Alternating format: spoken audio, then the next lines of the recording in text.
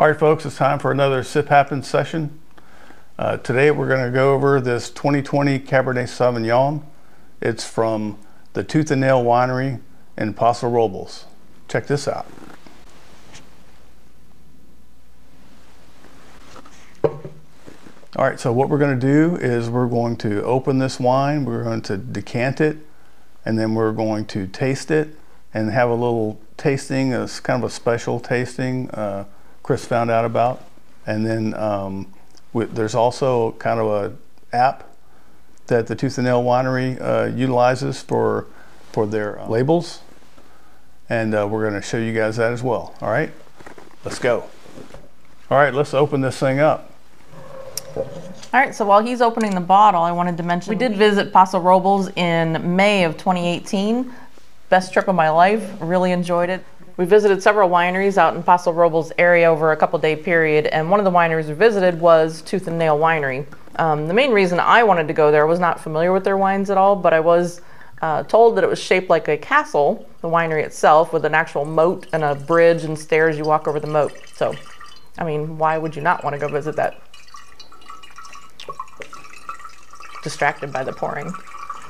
So we pulled up. It was amazing. Couldn't believe my eyes seeing this castle and this moat and this bridge kind of walking over the moat. You walk in, very medieval decor, beautiful decor, very welcoming staff, and the wines we had during the tasting were just fantastic. And the great news about this wine is you can find it at your local grocery store, I guess depending on where you live, but in our area here in Northern Virginia, we actually have it here in the local grocery store, which is great.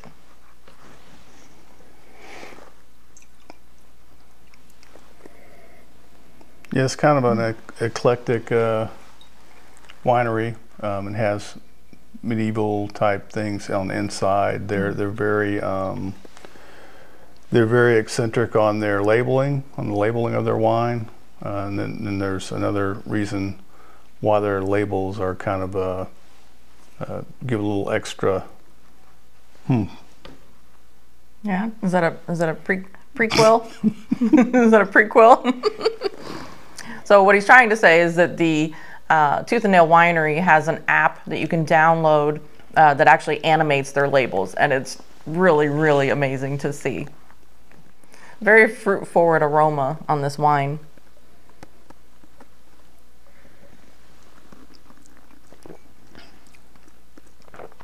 Oh, wow.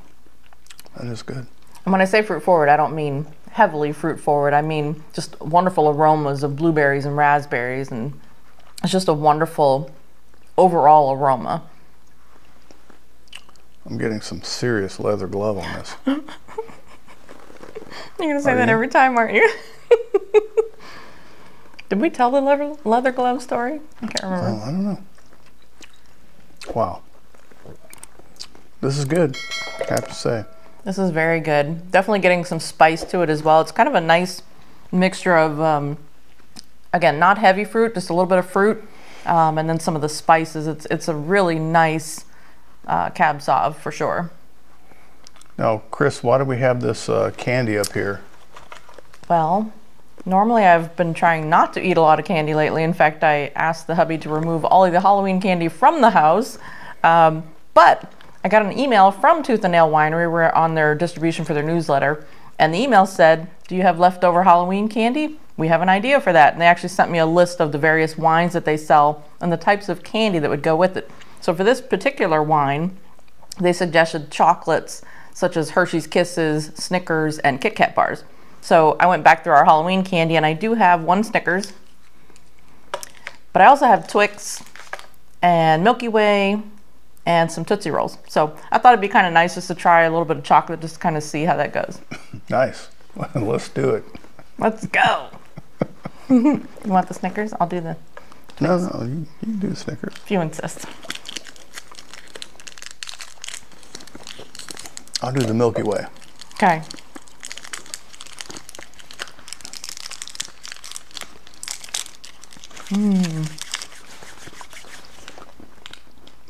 And go ahead and get you a Milky Way or a Snickers or a candy bar while you're watching. Might as well. Or go to your local grocery store and get a bottle of this Tooth and Nail Cab Sauv.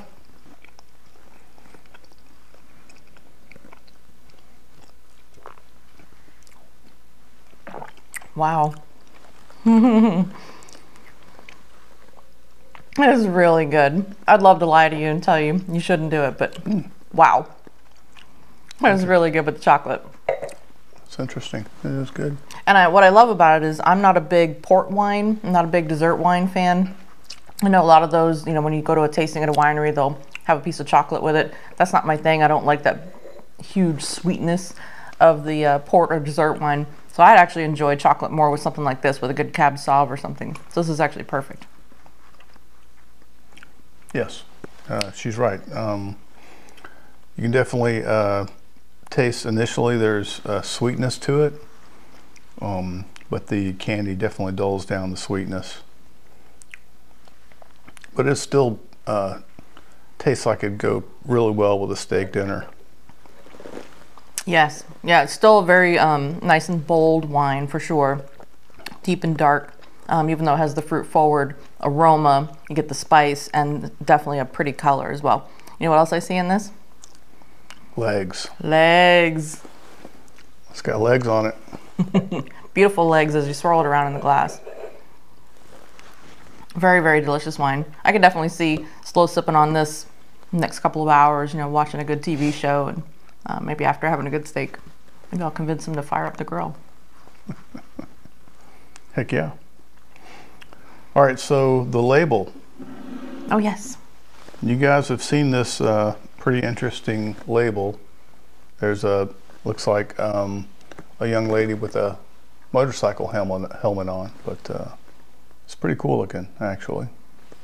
So I think we can make it look even cooler. When you go to the App Store, whether you have an Android or Apple, depending on what your phone is, go to the App Store that you normally go to and download or do a search for Tooth and Nail, and then should pop up Tooth and Nail. I think it's called AR at the end of it.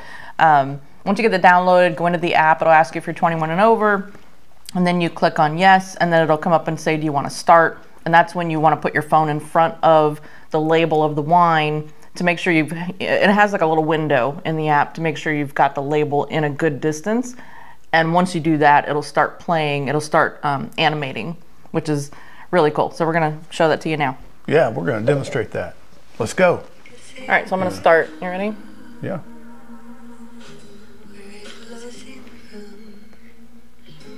Let me get it closer.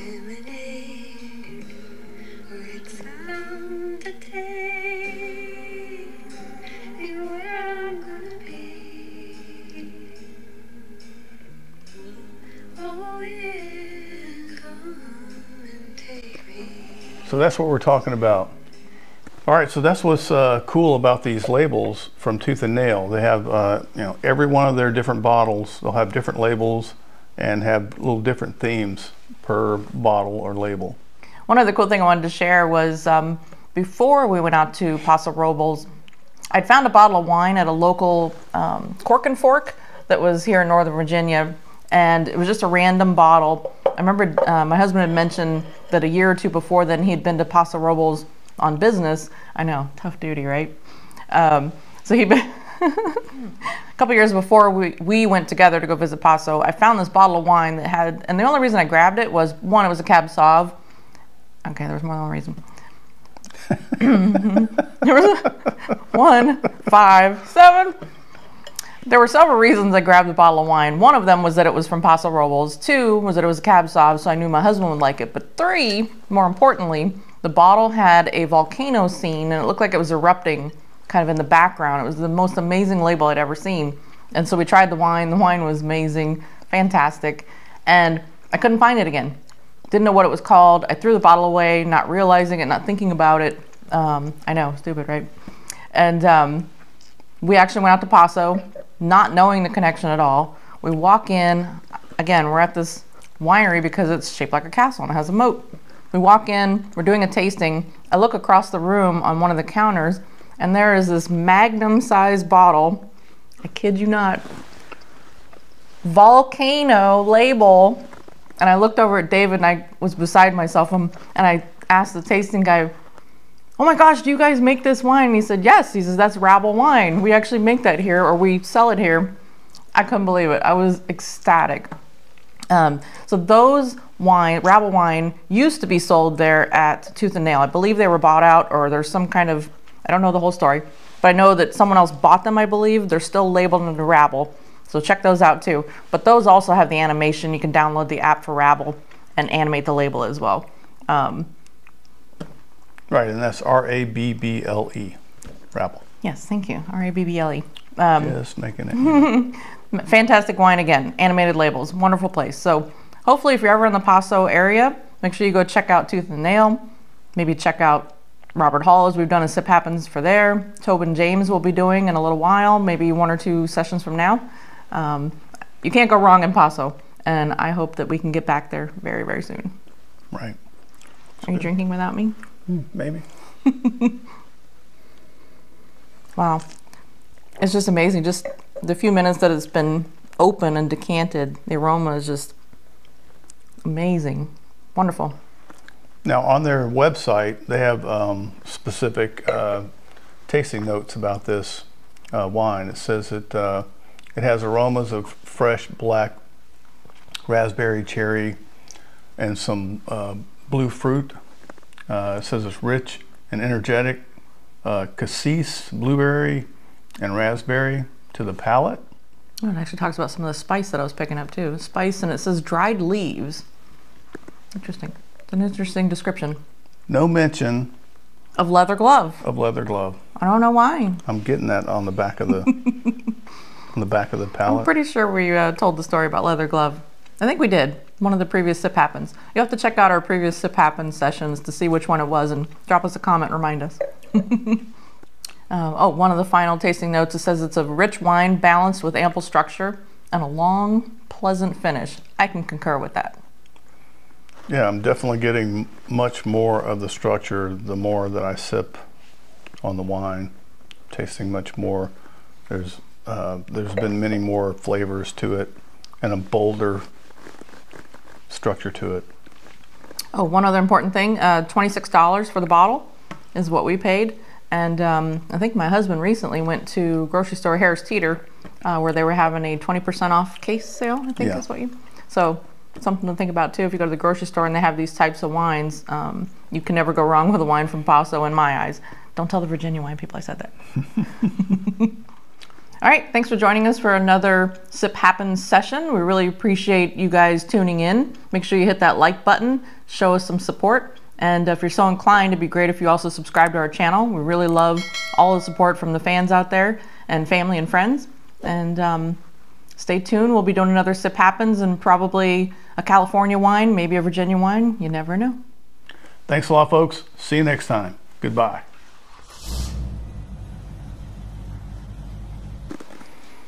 Sorry. All right.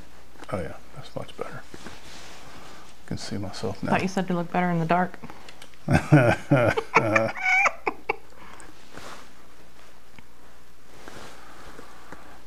What'd you do? Nothing. Oh man. All right.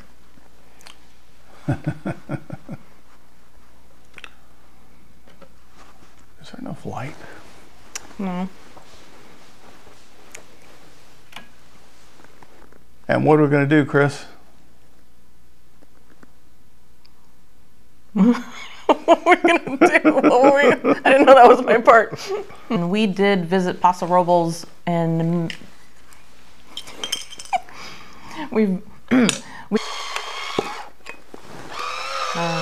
best sound, cork pop. Say something, Chris. Testing, 1, 2, 3, testing.